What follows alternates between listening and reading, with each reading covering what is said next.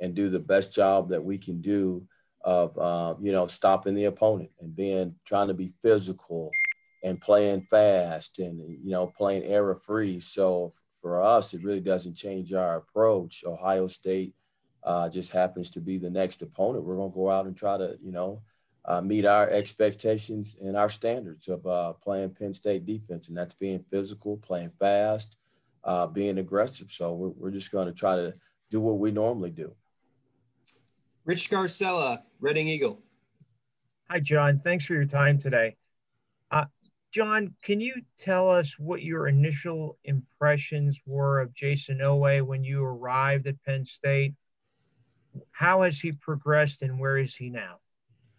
Well, when I first took this job, watching tape from last year on Jason, Jason was very explosive, and you saw a big time athlete just going out and making plays with his athleticism, and he still was kind of raw in a couple technique things, and I've seen Jason mature from last season to this season because I feel like now you see more of the technique. I mean, in my opinion, his strike is really good right now.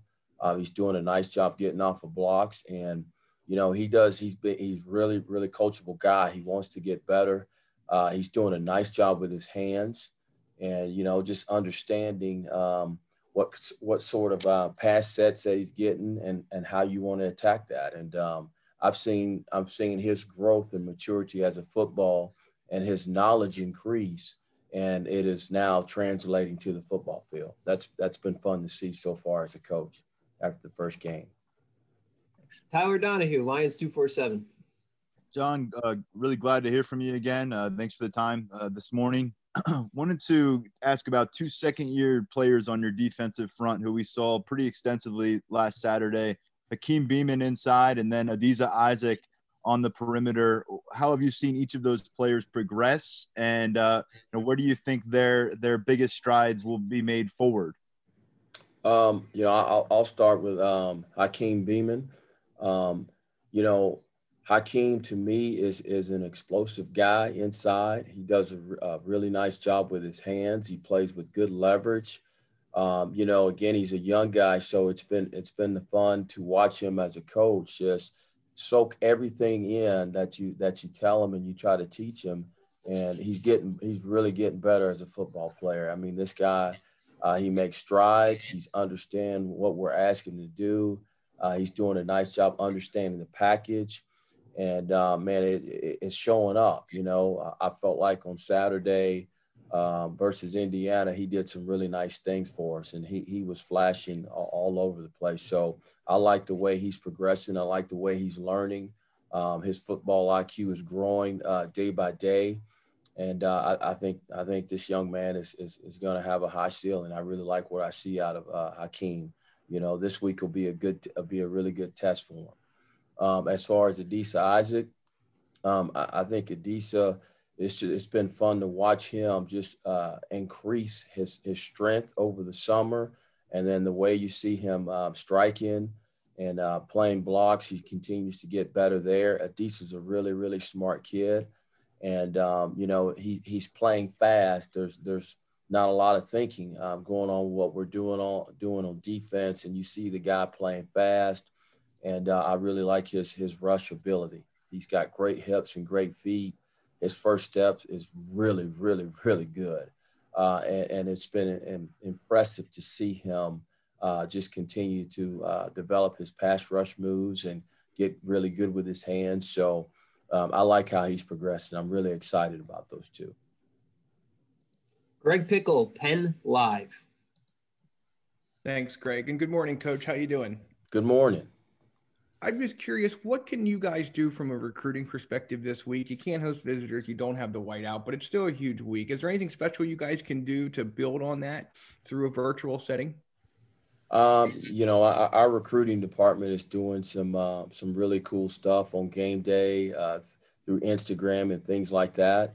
And then from a football perspective, one of the best things you can do is just go out and play your tail off and promote your product that way on how hard you play. Obviously winning a game like this definitely helps you and things like that. But I think the way you play on the field, to me, is one of the biggest things that you can do. Nationally televised game, it's one of the biggest things you can do is go out and play well and play your tail off, so people see the true brand and style of Penn State football. Joe Giuliano, Philadelphia Inquirer. Good morning, John. Good morning.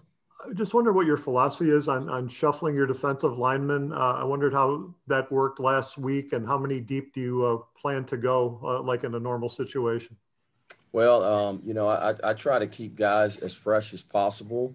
And, so, you try to roll, you try to have 8 or 9 guys that you feel really good about, that you can roll. And, like last week, I think the rotation a little bit was dictated by the amount of plays that you also have too. I think, what was it? We had 36 plays at the end of the third quarter or something like that, which is crazy. I don't know how many games I've been in like that. That's not a lot of plays. So I think that all goes into it. And then as a coach, you got to use your intuition on knowing when to put guys in at the right spot. So I think it's a lot that goes into it, but you like to, have 8 or 9 guys that you can roll and feel really good about. Let's go to Travis Johnson with the Associated Press. Hey, Coach. Fields is pretty good at extending the play without outright having to take off and run. I'm just curious, do you guys have a way? Do you refer to those steps he takes in the pocket? Do you have like an internal stat to refer to those steps that he takes to get outside and keep the play going? And when does the objective maybe become limiting that space rather than outright getting to him if you can't? Well, I'm going to say he's not pretty good extending plays. He's darn good extending plays. He's one of the best I've seen do it, so in a while. But, what you try to do on that is you try to, we talk about rush lane and having pocket integrity with our guys. You try to keep him bottled up in the pocket. And the more you can get him off his spot of where he's comfortable to set up and throw the ball, I think the better your chances are as a defense. So we got to try to do a good job with that, of getting him off his spot, getting him uncomfortable. And then when he does get out, we got to do a great job of corralling the guy and tackling him and getting him down. And so obviously we're going to try to limit that as much as we can. But I'll say that he is an elite athlete. So if he does get out, we got to do a great job rallying, continue to play, and get him down on the ground. But he will be a handful. Mark Brennan, Lions 247. John, thank you for doing this today. I appreciate it. Yes, sir. I wanted to ask you about 2 other young guys who made the trip, but I don't think they got on the field. Can you tell us how Smith Vilbert and Keziah Izzard are coming along? Both guys seem like pretty impressive physical specimens. And as you get into games where you may see 80 snaps or something crazy like that, do you envision those guys maybe getting some playing time? Thank you. Yes, sir. Absolutely.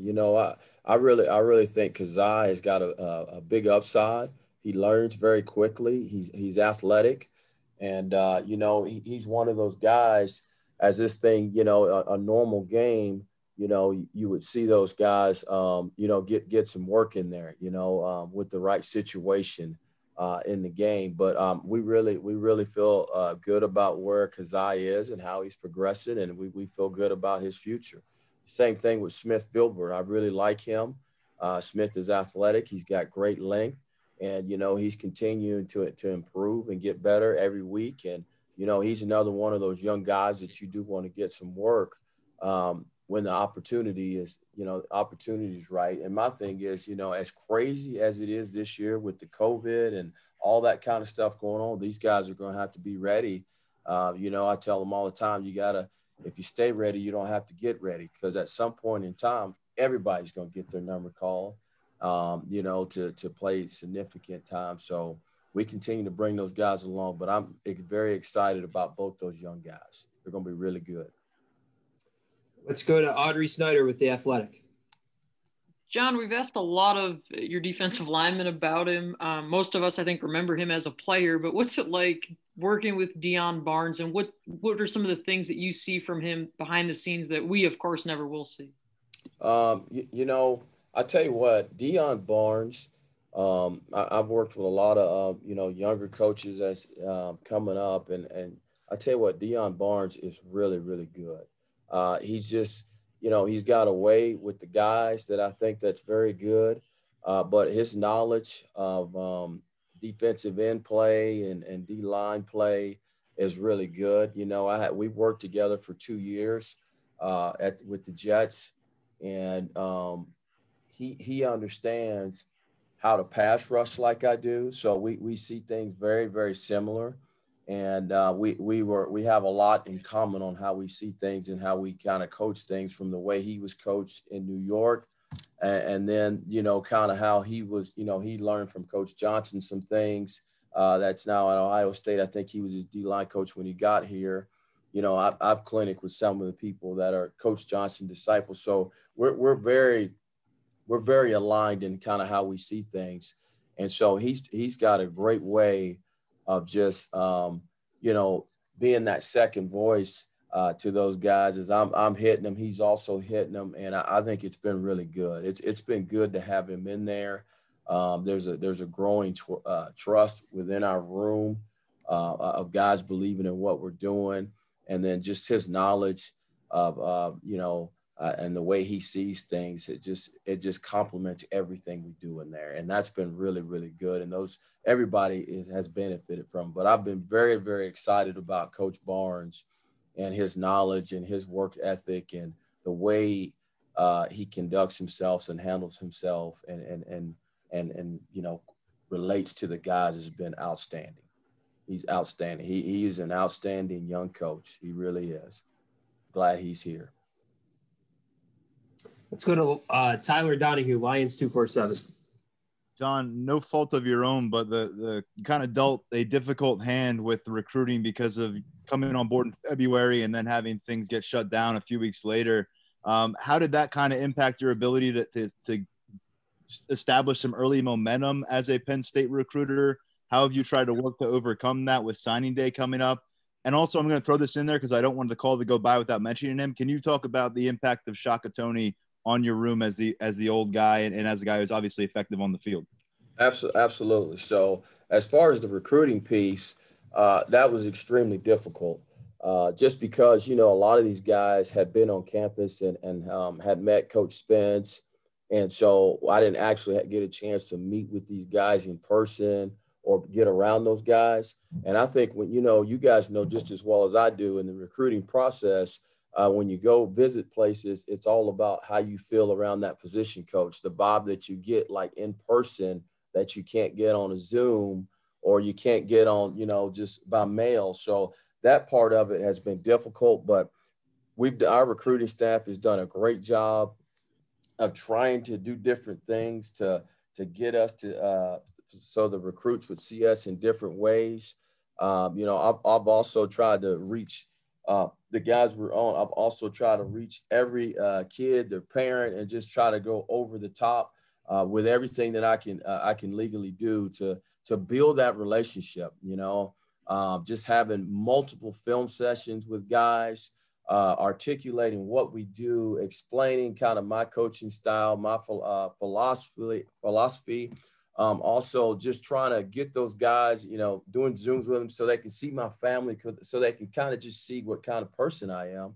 And, it's taken a little bit of time, but I do feel like the guys are seeing that, because that's kind of the way it's going to be for a while. And I think it's going to pay off big time for us. So, I just continue to work it the best way that we can with that.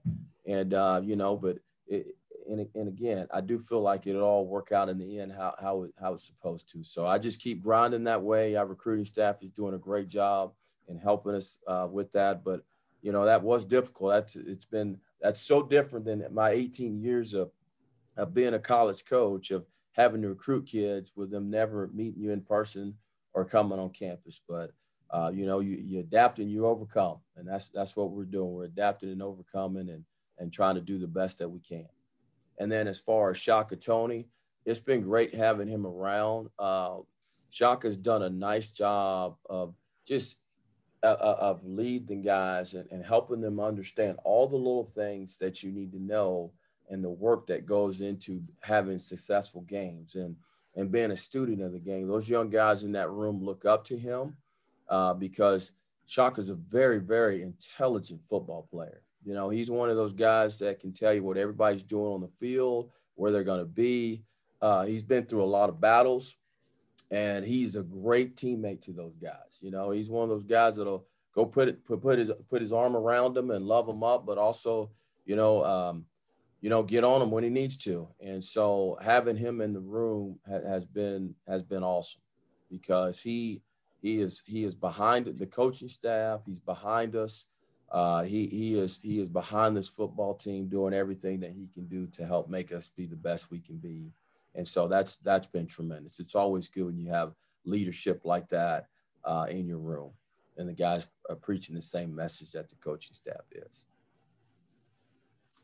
All right, guys, we have time for one more question. Nubias Wilborn, Pittsburgh Post-Gazette. Oh, geez. I hate asking a non-game question for the last question, but I'm doing a feature for next week, and just want to talk to you about your experiences with Alonzo Carter and what they have meant with getting to know Coach Franklin and what that has done for Black coaches. Say that again. The experience with Alonzo Carter with the Black coaches Zooms over the summer. Okay. And with Coach Franklin, just getting to know the staff in that way. Okay. All right. Well, first of all, I think what Alonzo Carter is doing was wonderful, because it brought a lot of African American coaches together. Some of the same coaches I hadn't seen or I hadn't talked to in years, but it allowed us to kind of brainstorm and on ideas of things that we can help to improve our profession and things that we can do moving forward. So I think that's been wonderful, and everybody kind of getting on the same page. I think I thank him for that. That's something that's been needed for a while. So that was really good. And then, working for Coach Franklin, who's an African-American coach, has been great. This is my second time working for an African-American head coach. I did it when I was with the New York Jets, and Todd Bowles was the head coach. So, I just think anything that we can do, as an African-American coach to help Coach Franklin, anything I can do, or same with to help Coach Bowles, to help promote them, so people, can see that, hey, man, we can go in and do a great job too. And, we're good coaches as well. I'm going to do that, but it's been great, man. Coach Franklin, you guys know him too, is one of the best leaders, white, Black, whatever, that I've been around. His leadership style is tremendous, man. And he's very effective in running an organization. And just, I've been around a lot of coaches, and I think he's at that top of just being a great leader, man. And, if you hadn't been around him or know the day-to-day, Coach Franklin has got it, man. He's got that it factor. He's one of the smartest people I've ever been around. And so I think working with him, I'm taking it all, soaking it all in. One day, you want to have an opportunity to run your own program, and what better guy to learn from than James Franklin. He is really good at what he does. Really good. Good person. Good man. All right. Thank you, Coach Scott, for joining us today, and appreciate everyone's time. Thank you. Hey, appreciate you guys. Thank you.